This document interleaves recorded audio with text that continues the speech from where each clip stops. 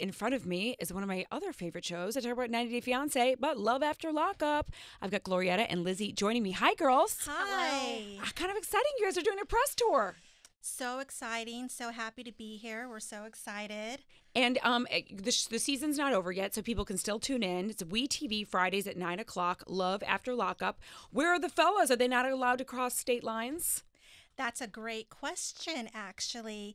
Every inmate is different. It depends on their, stipulations of their probation or their parole, if they even have that. Right. And I should say, for those that don't know about this show, how would you guys describe it in your words? What is it, if no one's heard it before? It's a show about? It's a show about 6 new couples that are embarking on their journey to marriage. To the altar, despite the prison bars between them. So it's really exciting and intense. You get all the good drama and shenanigans. You do, because you kind of want to know, why certain people are attracted to people who are in prison and who are able to maintain a long-term relationship. Lizzy, how long was your man in? How long was Daniel in for? Daniel was in prison for 2.5 years. And you'd met him, though, before he went into jail, right? That's correct, yeah. And so initially in those, a few weeks was it that you knew him before he went to jail? Yeah, a week to 2 weeks.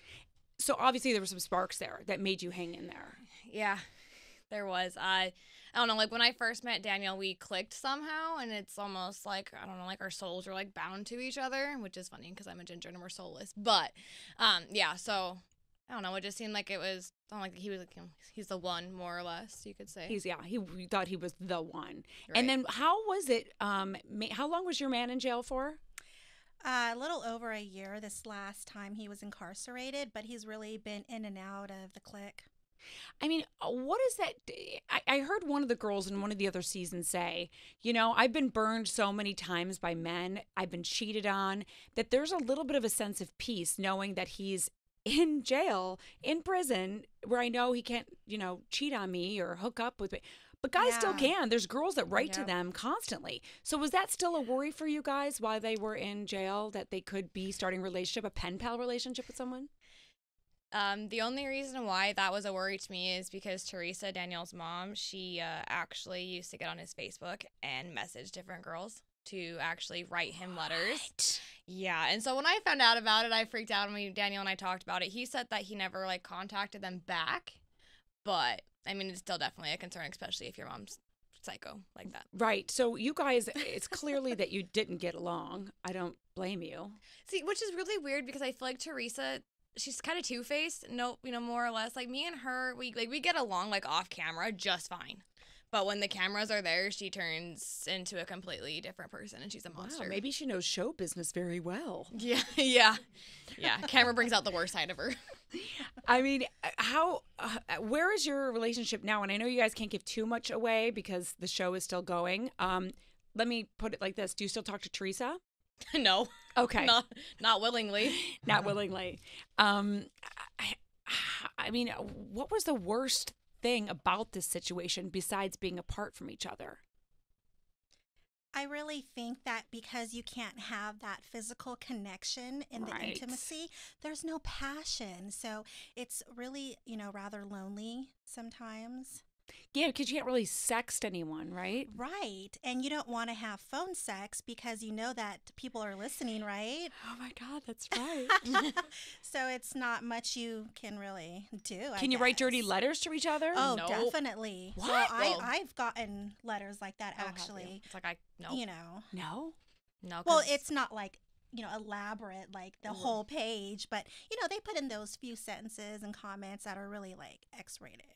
And can you send them nude photos?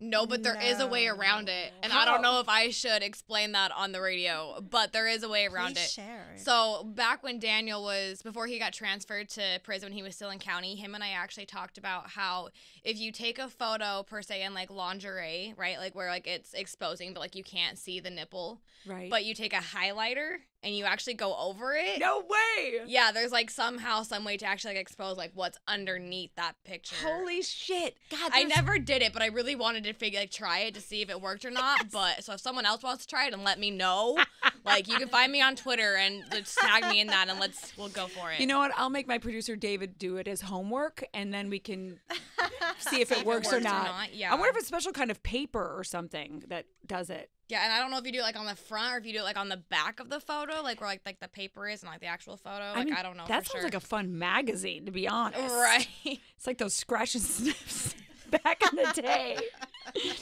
So, I mean, what besides the obvious, how is dating a former inmate different than dating anybody else? I'd say it's a lot different in many ways. They are really, more maybe aggressive sometimes, or they're more sensitive. It's just a hypersensitivity there. And there's little things that, characteristics that each inmate may unfortunately have that are not always fun, like nightmares maybe, or PTS. So you're dealing with, Right. another level of characteristics based on their environments. Absolutely. I mean, were any of you ever afraid or scared dating someone in prison? I'm not personally. How about No. you? No. No, it's exciting for me. I like the intensity of it, the unknown. I'm adventurous, so, it's fun. So kind of like a little bit of addicted to I mean, drama? Well, maybe just a little bit. I got to have some excitement in my life. I mean, I love thinking about the mentality of like the what clicks inside someone to say I can hang. I can't imagine how many of your friends or family were like, "What the fuck are you doing?" Sure. Yeah. Right. Yeah. Yeah. How about you? Yeah, my friends weren't big on the whole idea of me dating someone that was incarcerated. They were like, what's the point? And I was like, I mean, you got a point. They're like, what is the point of dating someone that's incarcerated? Like, I low-key was completely bored with Daniel and mine's relationship. It wasn't exciting in any, one way or another, like, while he was incarcerated. So, but I mean, like, we tried to make it work, but my friends were like, there's no point. Like, you can't see them. You can't hold them. And everyone knows from the show that I never went to go visit Daniel. And so, I mean, that also, puts the icing on the cake. Like, what even was the point? Can I ask why you didn't go visit him? Okay, so on the show, I explained that I didn't go see Daniel due to being a full-time college student as well as being a full-time employee. I have a lot of debt, more or less, from a previous relationship that I'm trying to pay off. However, though, I did accidentally expose on Twitter that the reason why I didn't actually go visit Daniel is because right after he got incarcerated, he was using drugs. Oh. And Teresa, begged me to pay off one of his drug debts. What? And yeah, it's a really bad situation. But long story short, I didn't feel like that he was clean, and I didn't want to be around that from my own passive, being a pill user, and so I steered clear of it. And when he got out, were you worried that he was going to continue using? I was pretty nervous about it. Just because of the fact that, I know that when he was incarcerated, he somehow found a way to still get drugs, and so him coming home, I don't know, it was just terrifying, more or less. Is he going to get back into it? Is he going to drag me back into it? Me and my sister actually had a conversation about it, how, I date these boys that continue to bring me down and drag me through, these bad things. And, she was always concerned that Daniel was going to do that to me as well, and, I mean, I completely understand that because, he was, a meth user and using in prison, and so. Yeah, that would be a little bit of a concern for me, too. Yeah, for real. It's, yeah. Sad. I'm talking to Lizzy and Glorietta from Love After Lockup. WeTV Fridays at 9 o'clock. The season is still in full force. You guys, because they do show this more so than I thought, the sex when, the guys come right out of jail. So what is that? How intense is that? The first time you guys do it? On television, it's another ballpark because you're exposed and the whole world can see that nationally. So it's kind of naughty in a way. It's, well, it depends. Do you go to the naughty route, or do you go like, eek, is this a good angle? Well, I think it really depends on the individual. It's hard to be intimate when, you're surrounded. Totally. But it's also exciting because I'm a wild child, so, When you say wild child, does that Yeah. mean you get freaky in bed? Oh, I'm a freak. Okay. Yeah, At I'm least an, she's I'm, honest. I'm an open book. I'm an open stealing book, that. you Let me know. write that down. Wild I don't know, child. you know. So then if you're a wild child, how did you remain faithful? I would have absolutely cheated Yeah. on my prison boyfriend while he was in there Yeah. if he didn't know. Right. Well, for me, it was convenient because I really, don't go out a lot to bars and clubs anymore. I used to, because I work and, have family time, right? We have our kids and our animals. Right. So, who has time to always go out? And, it's not easy out there dating. So it was really convenient getting those phone calls. It just really kind of fit in the schedule, I guess. Got it. Yeah. I can understand that if you're a mom and just trying to Yeah. figure, I have space enough for this. Right, because you have a teenager. That's about and it. I do too. Yes. So they keep you on your P's and Q's for sure. And how was he, for people that don't watch the show, how did he react to this situation?